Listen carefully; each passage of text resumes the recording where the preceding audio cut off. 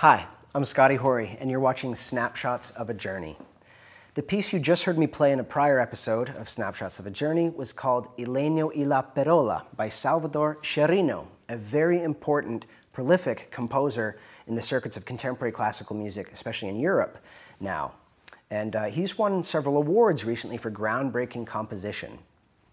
So this piece would be a strong example, probably the strongest example in the set of videos of contemporary classical music, forward-thinking music in the classical tradition that I want to present for you in this program. So what is this piece about? Well, first of all, it really is about the human voice and about the marimba imitating the human voice and all the different subtle characters and emotions and sound colors we can get from things that sound like vocal sounds. So it explores the full range, especially the top range of the marimba, and includes some untraditional techniques and sounds that you wouldn't usually hear from marimba.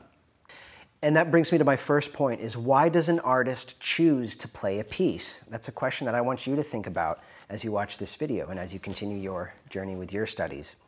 First of all, it has to speak to you personally, even if you're a student choosing repertoire for a recital, or an experienced artist with festival performances, for example. You have to choose a piece that represents you and that you love playing. You have to convey that when you choose your repertoire.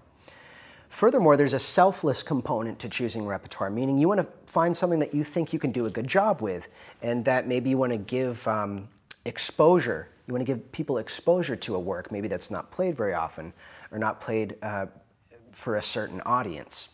Or maybe a composer really wants you to play a piece or write a piece for you. So with the idea of choosing repertoire in mind, I want to use myself as an example and tell you why I've chosen this particular piece. Like I said earlier, it's an example of contemporary classical music, especially in the modernist tradition. So it represents the most, it's an example of the most progressive thinking in the tradition of classical music, especially in Europe. I try to include some of these pieces in every one of my concerts because, of course, I have a variety of music. I have mostly progressive rock and jazz fusion and more classical performance practice music. But at every one of my concerts, I always try to include a piece from this area of repertoire, or an experimental piece, or a brand new work by a composer. I think it's really important to represent that aesthetic and that type of thinking when I give a presentation. Furthermore, works like this, contemporary classical works, especially in the modernist tradition, from European circuits, don't get performed a lot in the United States, with some exceptions in Los Angeles and New York. And they don't get performed as much in Latin America, especially in some of the smaller towns that I've been visiting. So that's another initiative of mine to want to bring this particular piece to my concerts.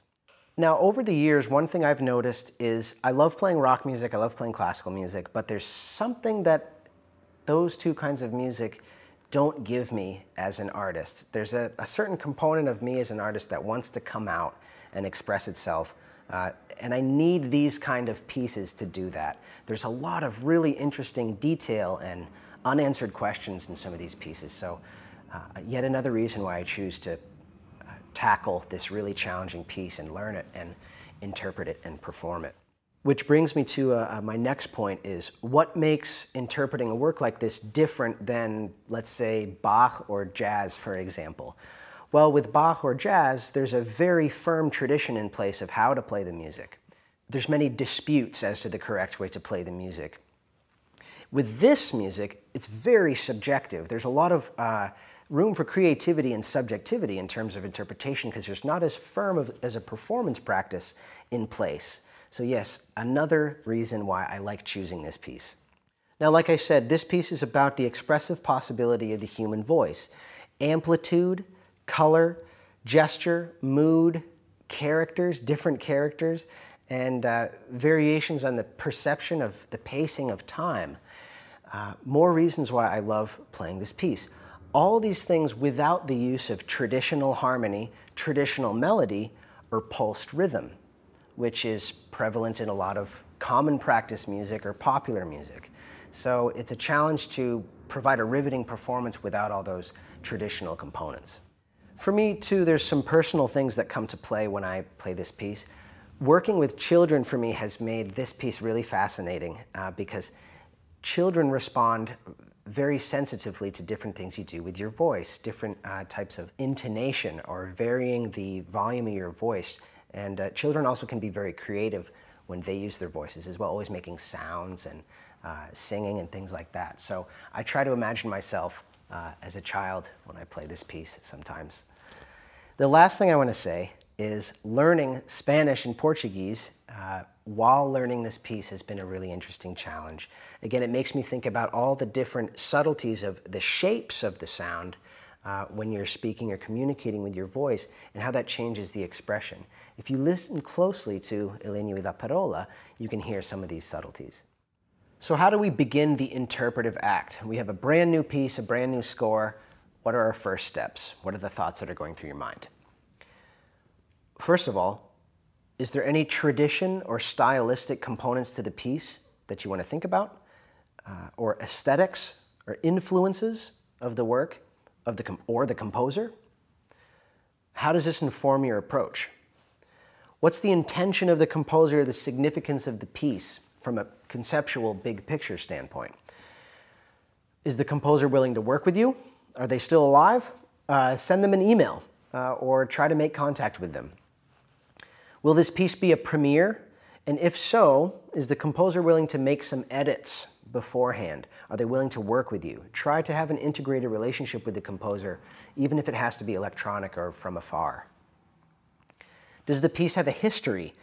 Have there been notable performers who have performed or recorded the work? As an interpreter, it's your responsibility to have knowledge of these recordings or articles, for example. You want to do a little bit of research. The PAS is a great online resource, PAS online resource, to check out some of these articles, for example. YouTube can be helpful, obviously, too, but you want to look into the credibility of the people playing. I suggest you look for a well-known artist or a college professor. That way you know it's a credible interpretation or performance of the work. And of course, you want to start thinking about how your experience with the piece is going to take shape. What kinds of things does the piece make you think about? How do you relate to it? What kind of images do you get when you're becoming familiar with the work for the first time? One thing that's particularly interesting about playing contemporary classical music in the modernist tradition is the actual process of learning the work. That's what I think makes this music a little bit unique. I've heard unanimously from 3 different important figures in contemporary classical music, James Dillon, Brian Ferneyhough, and my friend Jonathan Hepfer, about this, and they all tell me the same thing. They say that learning the work, the process of practicing and having the piece take shape, is almost just as important as the performance itself. And I mean that by the musical development of the performer and the metamorphosis that the piece takes as you prepare for that first recording or first performance. Now I want to give you an example of a step-by-step process for learning your new work, which is the same process that I use to learn this piece. Number 1, develop an aural relationship with the work. This is a step that a lot of students miss. Okay, so I want you to find recordings of your piece and get really familiar with them aurally, even before looking at the score. Okay, we need to remember that music is sound. We have to get connected with sound and how it occupies a space and time. And in my opinion, you want to do that before you study the score and start practicing physically. So attending live performance is probably the best way to do that. If you can attend a performance of the piece you're about to play, that's the best. But B, also check out well-made recordings by well-known artists. For example, if you're going to learn Time for Marimba by Minoru Miki, you want to really familiarize yourself with Keiko Abe's recording and Robert Van Cise's recording and maybe Svet Stoyanov's recording. That way you really have the sense of the piece and how it flows in time before you start learning it. 2, open up the score. And you want to study that score in great detail. A lot of these modernist tradition pieces or complex pieces have very, very detailed, elaborate scores. And Legno e la Parola is no exception. It's a very detailed score. So do a lot of study just in the same way you'd study a textbook, meaning see if you can pick out all the small details, notice patterns. For example, does the composer like to use a lot of dynamic markings or maybe exercises less control? Are they using mensural notation or graphic notation? Just get some big picture ideas and familiarize yourself with what it looks like before you start playing. Another thing I found really useful is combine the two first steps. Listen to a recording while following along with a score. There's some really intense cross-modal learning that takes place there because you're associating very complex auditory information with very complex visual and cognitive information. That can be a very strong step before you get physically playing the instrument. The second step I would have for you is more of a physical training approach. And I very much agree with Lee Howard Stevens that the marimba is a very technically complicated instrument to learn how to play, and we need to have physical control over it before we can play musically. I very much agree with this idea. So find exercises that are conducive to the material in your piece, which could mean making up your own exercises, not just finding a certain page and method of movement, but be creative. To use my piece as an example, again, there's a lot of inside strokes, and by inside strokes I mean position 2 and 3 in the piece. So before I play the piece, I might take 15 minutes and warm up with some inside strokes, even if it's a simple figuration like a whole tone scale or my major scales, just to get the physical motion working, my muscles and my nervous system acquainted with that before I get to the piece.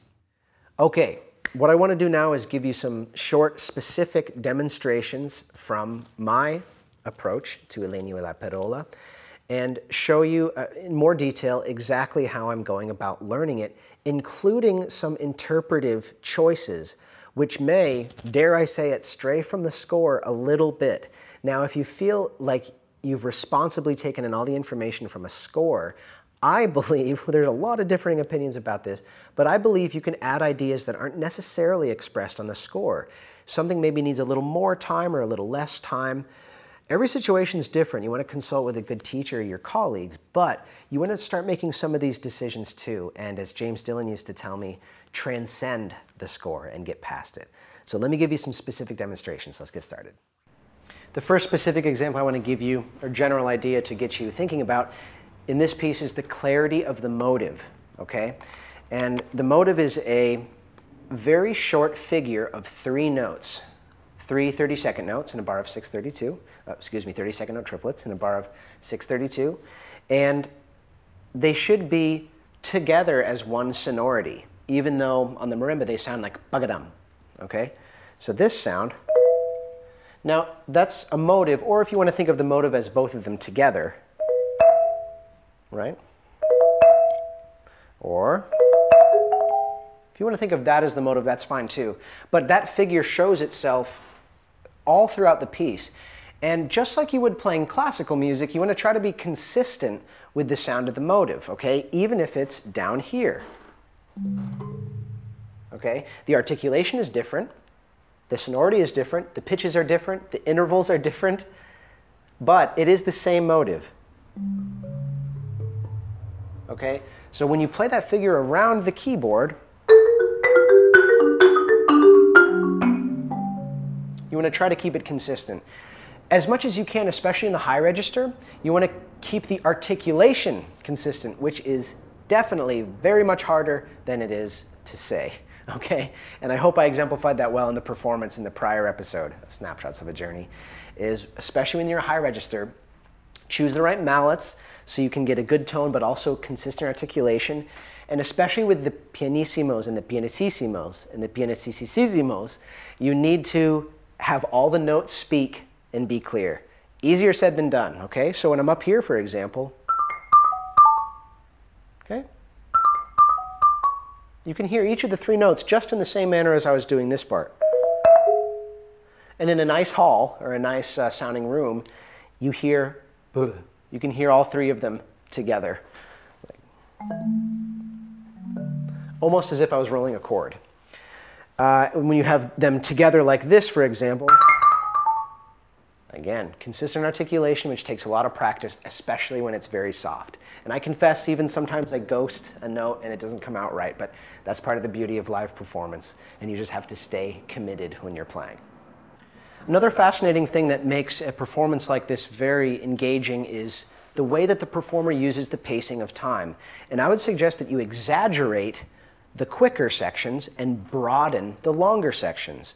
Okay, which does mean taking a little liberty with the score, because technically some of those rolls that last over the course of a bar of 6/8, if you're studying the score, if you listen to the performance, I'd take quite a bit more time. I almost treat it like a fermata, and I really milk those long notes.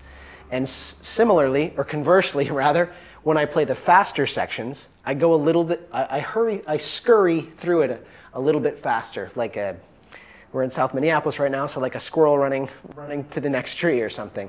So now you have these two very opposing ideas that are right next to each other.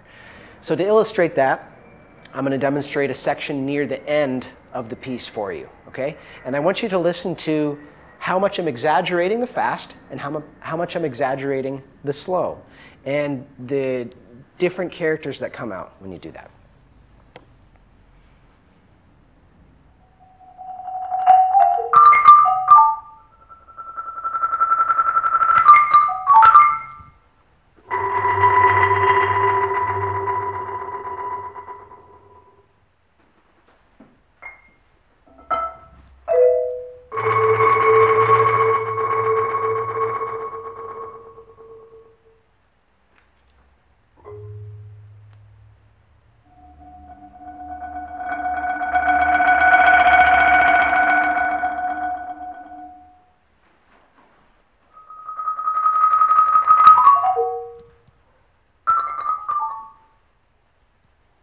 Okay, so in some of those rolls, there's bars of 6/8 and 5/8. And in fact, like I said, I'm taking more time. If I did not do this, the piece would be, I think, a little bit more static. A lot of this piece is fast moving, so I want to milk those slower sections. Okay, the next specific example I want to give you from Sciarinno's Il Legno e la Parola is how important it is to vary the dynamics. And I'm going to play the opening for you. We just got done talking about varying the pacing of time and exaggerating the quicker parts and stretching out the slower parts. Now we're going to do the same sort of thing with the dynamics. We really want to commit to those. And Sciarinno writes a lot of dynamics. 3 Ps, 4 Ps, sometimes 2 Fs, 3 Fs, and we have to carefully acknowledge where each one of those is. So let's give a listen to the opening.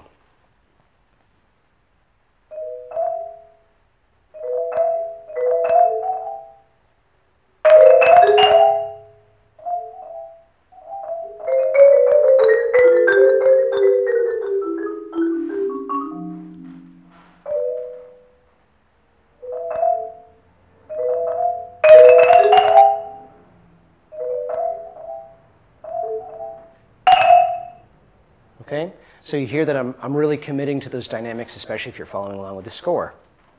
Varying the dynamics is very important, but also the softs in particular are extremely important in this piece. And as an artist, I really like to bring that out. Like I mentioned before, I like to put these kinds of pieces near the beginning of my concert. When the lights go down, everyone's listening to all those soft sounds. And it's a great way to start the concert instead of starting with a bang. I like to save that to the end. So for me, it's a chance to play really sensitively, which I think is a strong suit of mine, especially those soft dynamics, with all that orchestra snare drum practice I did in school. So I want to play for you a small excerpt from near the middle of the piece that showcases some of these softs and their expressive possibility.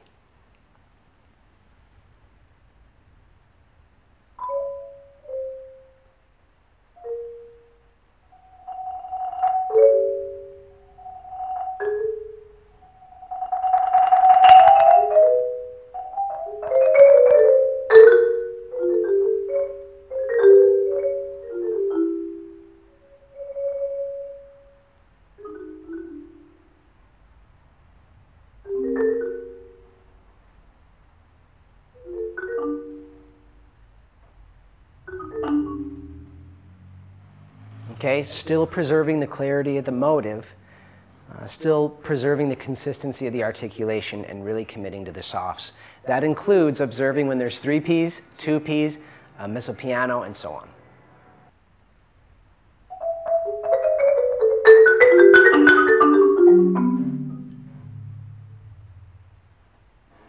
In that short excerpt, you notice that I slowed down quite a bit near the ending. That's not marked in the score, but I believe I can take a small liberty and do that because I want to preserve the articulation and I want to have a little more space and time for the bottom to bloom a little bit. Now, if you listen carefully, I'm still preserving every other component of the motive. The figure, the articulation, I'm being mindful, although it does get more wet and more poofy. I have no word for that. Down there, of course, but I'm mindful of that, and that seemingly awkward slowdown helps me do that, okay? So just another small example of a small idea that's an important part of interpreting a work like this. Here we go again.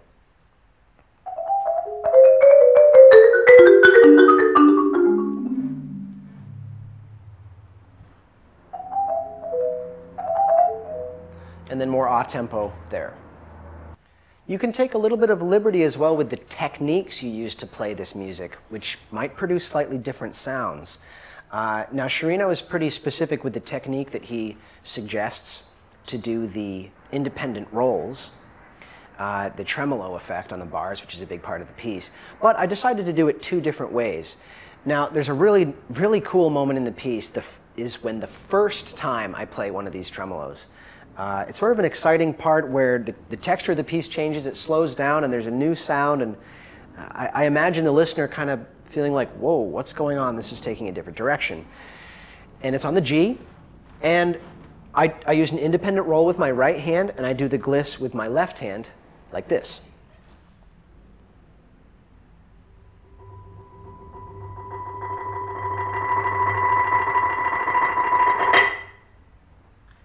That way I can start it really, really, really soft. I always have to remind myself not to start the crescendo too early. And I can really hear the bar hum, and it kind of comes out of nothingness. And then, of course, I can bend the pitch with this hand. Now, later on in the piece, near the end, the piece gets a little more tense and fast-moving. So to preserve that momentum all the way to the very end of the piece, I choose a different technique, okay, which fulfills that for me, that more tense feeling. I do a different style roll where I'm hitting the mallet on both ends of the bar.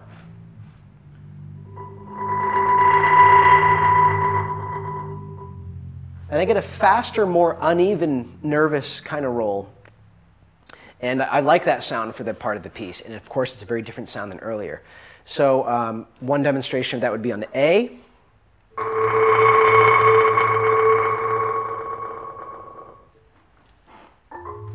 And on the D.